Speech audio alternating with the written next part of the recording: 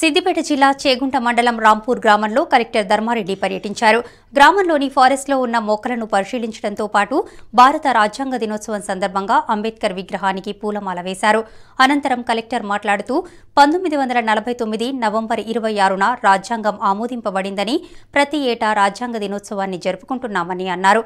భారత రాజ్యాంగం మనకు కల్పించిన హక్కులను సద్వినియోగం చేసుకుని దేశ అభివృద్ధికి పాటుపడాలని చెప్పారు. ఈ కార్యక్రమంలో DPO హనుక్, DRDA PD Sitaramaraju, MPP Srinivas సహా పలువురు పాల్గొన్నారు.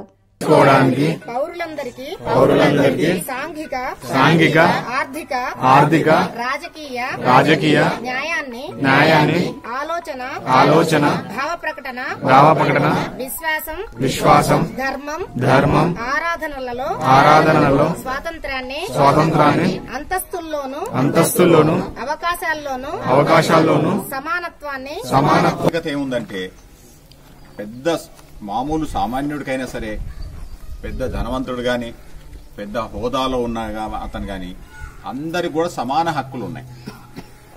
అంటే ఊర్లో ఉండే అట్టడుగా ఆయన కూడా ప్రధానమంత్రి పదవి అలంకరించడానికి అవకాశం ఉంది, ప్రెసిడెంట్ గా అలంకరించడానికి అవకాశం ఉంది. ఒకటే ఓటు ఉంటుంది. ఆయన పెద్ద అయినా చిన్న అయినా, అంటే మన ప్రైమ్ మినిస్టర్ గారికి అంతే ఓటు విలువ ఎంత ఉందో మన ఓటుకు కూడా అంతే విలువ ఉంది.